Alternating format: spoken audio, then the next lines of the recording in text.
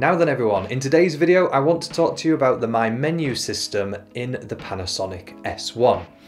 Now the My Menu system is essentially a really quick customizable feature which allows you to set quick links from the rather large menu system in the Panasonic S1 to a shortcut area that you've created specifically for the menu areas that you use the most.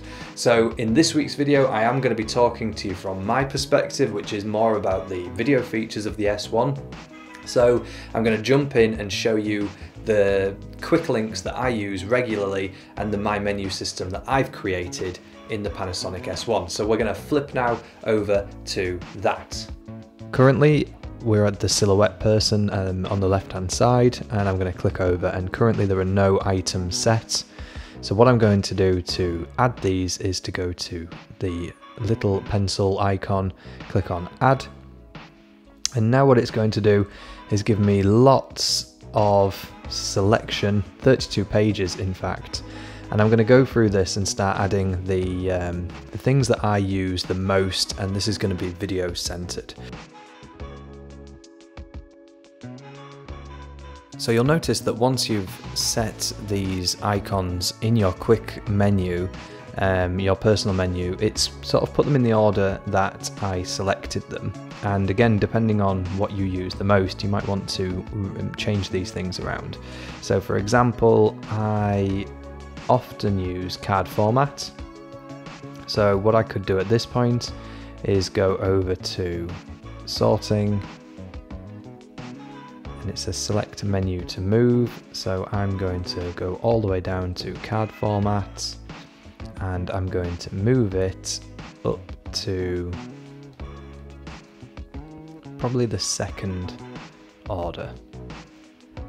And I'm going to do this for a few things. For example, focus peaking, I very rarely will probably select that, but it might be something. So again, I'm going to move that, silent mode.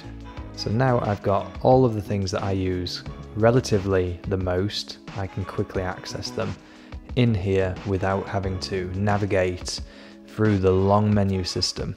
So if you're like me and someone who sort of struggles with quickly accessing the same menu features, you know, the My Menu page is a really handy tool to be able to adjust quickly, and this is just how I would have it set up for the things that I use the most. So again, customize it if you find yourself going to certain key areas of your menu the most. Definitely recommend having a play with this and getting to know it quite well. Right, so welcome back. Hopefully you found that menu system and how to create and sort your menu system useful. Let me know down in the comments section how you've set out your customization menu, or even if you've got some preferences that I've not looked at from a video centric perspective. That would be really great. As always folks, thanks for watching. If you've not already done so, please subscribe to my channel. I'm nearly at that 100 subscriber range, and then also consider liking the video as well, and I look forward to seeing you in next week's video.